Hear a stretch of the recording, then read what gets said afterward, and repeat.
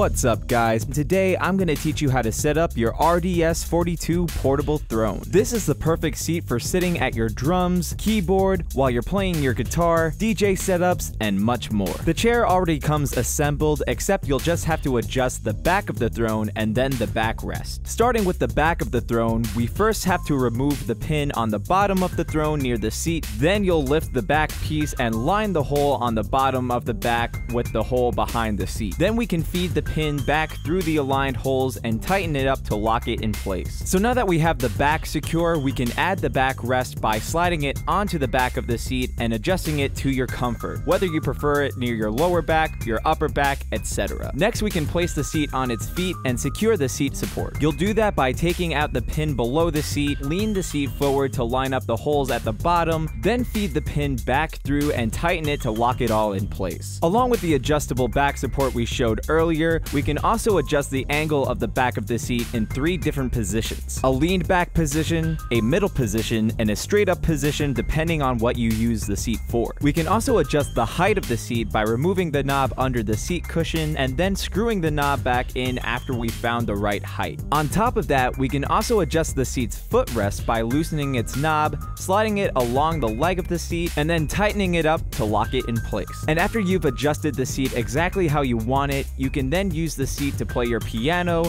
guitar, or anything else you would want to sit for. You can also push in the back of the leg to bring it on the go and push it back when placing it down. So hopefully this showed you guys how easy it is to set up your RDS42 portable throne. However, if you have any questions, comments, or concerns, feel free to reach out to our customer support team through phone or email. As always guys, I'm Perry from Rockville, and we'll see you next time.